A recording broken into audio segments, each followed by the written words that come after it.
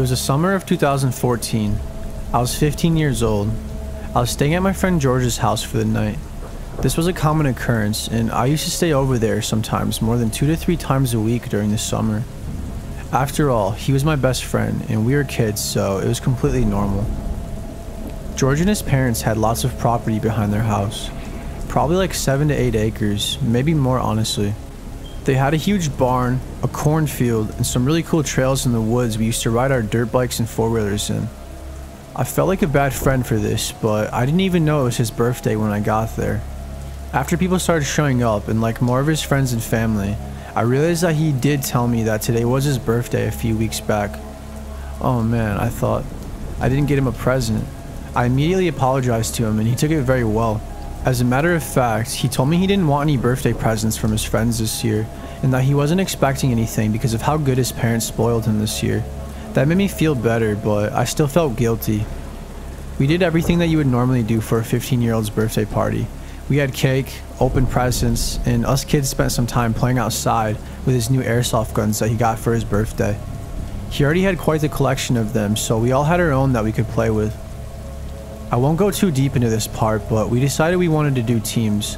It was me, George, and Will. The other team had Evan, Scott, John, and Kyle. They had more people, but we had better guns. The whole gist of the game was to shoot them before we get shot. So we were all running around the trails frantically, trying to get the other team down before they got us. After quite a few games, and skip forward 2 hours or so, it was around 6:30, so the sun was starting to set. George and I agreed we should all go back inside and play some video games before everyone had to leave. But everyone else wanted to keep playing with the airsoft guns outside. Even though it was George's birthday, he was nice enough to let everyone vote on what we should do.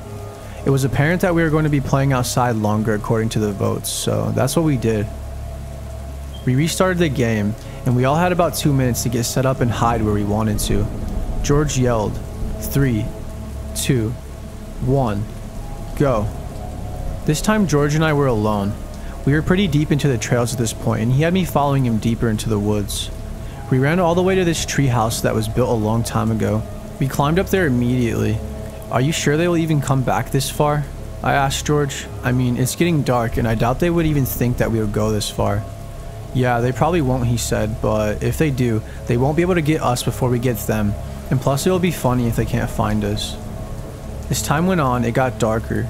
Hey George, we should probably go home. Just a few more minutes, he said. After all, it was his birthday, so I wanted to do what he wanted. Shh, do you hear that? George whispered.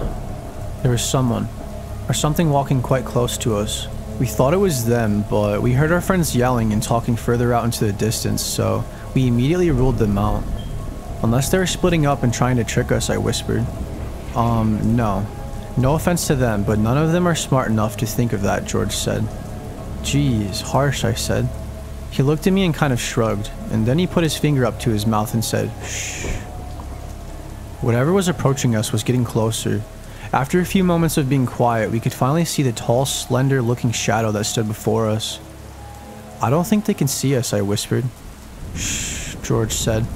Yeah, it definitely wasn't any one of our friends because whatever it was the size of a fully grown man and not a teenager.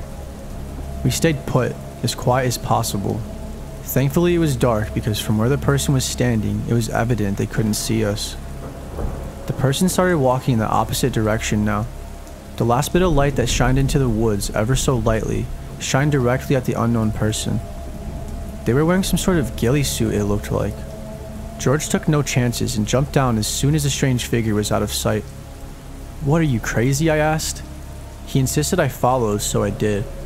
I was scared, but I would have been more scared by myself, so that's why I went with him. We immediately ran a different way than the way we used to get there. He said he knew a better way back to the house, and that there was a way through the cornfield that was parallel to the trails we were in. Almost immediately after jumping out of the treehouse, though, the thing in what looked like a ghillie suit, who we assumed to be a weird man, heard us and started running towards us. We had a bit of distance between us and him, and it was a good thing we were way faster. Because I don't know what would have happened to us, or one of us, had us not have been faster. We ran screaming the whole way back. Our friends must have realized that we weren't joking because they also started running towards us and made their way to us only a minute or two later. We all made it to my backyard, and my dad must have heard us because he ran out with no shoes on at all to our rescue. George and I told him everything. My dad immediately called the police, but there wasn't much they could do since they couldn't find the man, and since I couldn't give a description. The only thing I can really say is, I will never be going back out into those trails ever again, and I highly doubt George will either. This took place like 10 years ago. I was staying at Alex's house, who was my best friend at the time. It was just your average weekend of playing with Nerf guns, eating pizza, and drinking Mountain Dew while playing Call of Duty and Halo on Xbox Live all night. You know, pretty much what every kid did back in 2012. This is more of a mysterious kind of story, and I'm certain that most of the people I've told either think it's made up or that I'm crazy. But my friends and I know it's true. Ever since this night, I've 100% believed that there is such thing as the paranormal, or whatever you want to call it, but you know what I'm talking about, like ghosts, demons, maybe not that exactly, but something bad and extremely disturbing, something that we as humans can't comprehend yet. So we were upstairs in Alex's room, just me, him, and Sebastian. We were just having fun taking turns playing Halo and Call of Duty, since there were 3 of us and he only had 2 controllers. All of a sudden, Alex muted the TV and got us all to be quiet. Immediately, we all heard what sounded like someone screaming at the top of their lungs, like I have never heard before. It was a very demented, wailing sound that Alex said he hears sometimes. Keep in mind, it was 1 o'clock in the morning, on a dead-end street that only had 1 street light post on it. With a very small amount of light that we had to work with, we saw this silhouette of a super tall being, sprinting like a deer across the street. The wailing sound diminished slowly as it got further away from us. "What the heck was that, Alex?" "It's a ghost," he said. "What do you mean a ghost?" "Come on, you saw that too. Now if you can sit here and lie to yourself and say that was a human or some sort of animal species that isn't known to man yet, then go ahead. But clearly that thing was no animal, and it definitely was not a human being. I don't know what it is. My guess is as good as yours." By this time, the strange skinwalker looking thing has completely vanished out of sight, and we couldn't hear anymore. Alex kept staring out the window though. He looked like he was about to go insane. "Alex, hey bud, you okay? You should probably sit down and drink some water." He then started to cry. I guess the emotions of all this got to him and he couldn't control it, so he started having a breakdown. Apparently this has been happening to him for years now, and he doesn't know what to do, and that no one else has seen it besides us 3 that he knows of, and that his parents won't believe him and that they think he's crazy. I think he was happy that after all these years someone else actually saw what he was talking about. Of course he didn't want us to see it because it traumatized us as well, but I think it gave him some sort of comfort knowing that it was real and he's not crazy. But maybe even more discomfort though, because knowing that it's real is downright terrifying. Apparently he still hears it from time to time, but he has chosen to completely ignore it. Nothing bad has happened yet, and we hope nothing bad ever happens at all.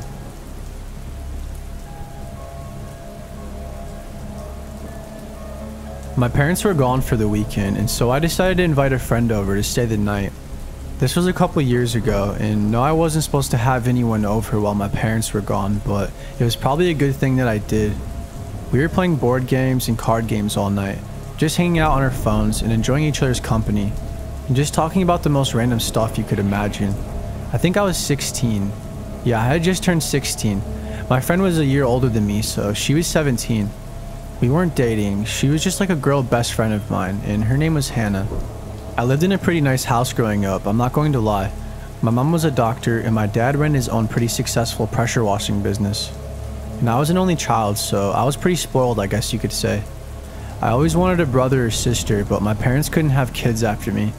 They thought about adoption, but they never did.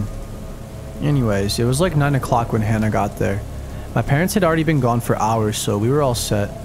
My room was upstairs, and that's where we hung out for most of the time. When you walk out of my room, straight ahead are the stairs, parallel from my bedroom and my own personal bathroom across from the hallway. There was a huge overlook of windows that showed the whole entire backside of my house. I remember growing up, when I was really young, I always felt creeped out walking by it, especially at night when I was home alone. We had a pretty large backyard with a pond, a playset, and a nice barn. Behind all that were trees, and I mean woods that go back for probably 3 or more acres. so if someone really wanted to, they could be spying on us and we would never know. Of course my parents had cameras, but there were a lot of blind spots.